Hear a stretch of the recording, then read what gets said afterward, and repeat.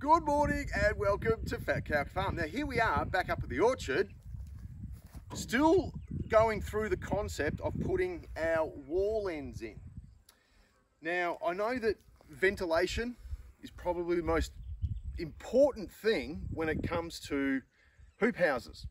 So what I've done is I've come up with a concept that I think is going to be working here, and what I have seen is that not every concept suits every hoop house. Now, you really have to work to the environment that you have with your wind directions and things like that. Now, I think that that's really the key, is trying to maximize your ventilation naturally without then going into mechanical power. So, I tell you what, I've done a little concept down the other end. I want you to follow me and I'll show you what I've done. So I'll see you soon.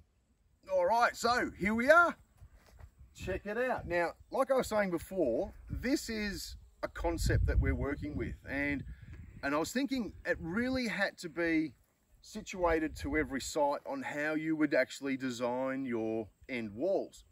Now, just as a quick orientation, we're running east-west so that we can maximize the sun potential as it swings around to the north that way. So we're running like that. It's exactly the same sort of concept that we had for our chicken coop, the way that we wanted to maximize the shade for the chickens in the middle of the day. We've got our central corridor running north-south, work to treat.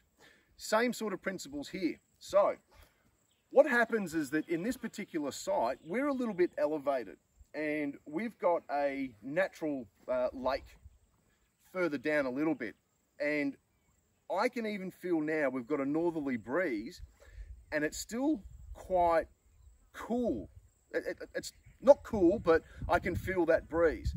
Now I needed to make sure that I maximize that potential of breeze coming through. So what we've done is our first scenario, and remembering that I'm going to be looking at those automated window openers, and I think I'm going to go down the line of those beeswax ones, where that as it warms up, they start melting and the spring tension kicks over to open up, and as it cools down, the beeswax hardens up and starts retracting. So I think that that's where I'm going to go. So this would be our first ventilation port. So what I've done here is that this will then open up like so, to maximize the northerly breeze coming onto this face and shoot in like so, almost like a sail. I will then do it at the other end the opposite way. I'll open it to the south. So it has to go through the hoop house and then back out. So that's the first one. And then for the secondary sort of opener, I thought about still having heat caught up the top here. So what I wanted to do then was that this one will open like so. Again, we'll have the opposite window down at that end doing exactly the same. That's the high point. This will be the low point as in this corner here. And then that will just open up like so.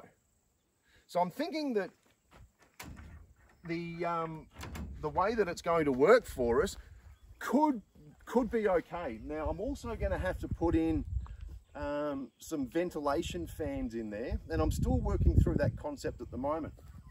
But I think that as the breeze will run through the hothouse or the high tunnel, I think we're pretty much on the money here. Now when we go to work in here, what I've done, we've got our single door that opens up like so, and for those times where I want to run the chickens in there, I'm able to close this off, let them clean up at the end of the season, and I'll end up with some sort of fly screen mesh here, but that gives them a lot of ventilation. But also when we're working, we can keep everything open and get a lot of breeze coming through this high tunnel. So this is the concept where we are at the moment. I tell you what, it will change over time. It has to evolve. I mean, this is going to be a live sort of project as we go through. So I'm hoping that it all sort of comes together and you can see what we've done. I've got to build the other end now that I'm happy to see what we've actually achieved here.